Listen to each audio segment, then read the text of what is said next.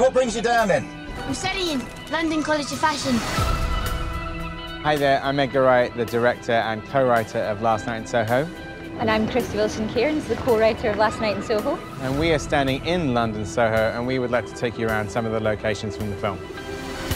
Behind us is currently a construction site, but we made this into one of the clubs in the movie, the Rialto.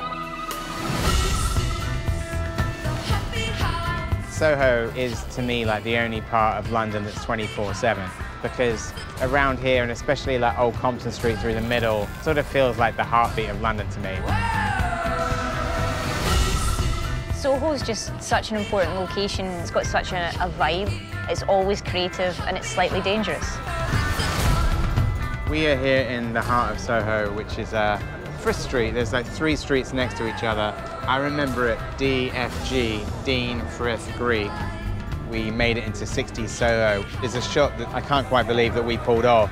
We had Matt Smith and Anya Taylor-Joy driving up Frith Street and turning this corner down Bateman Street, and our amazing production designer Marcus Rowlands like dressed all of this street as the 60s, and I'm very proud of the shot. So we're standing outside the real Café de Paris, which was established in 1924. We shot just around the corner and recreated the 60s entrance and the marquee of what was the cinema there. Inside, we decided that we were going to rebuild the Café de Paris on the stage, because in the first 60s sequence in the movie, there are tons of very complicated camera moves that would have been really difficult to do in the real location.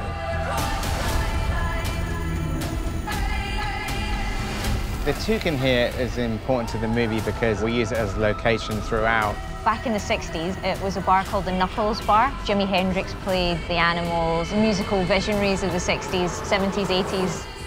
And then around about the early 90s, it became the bar you see behind us.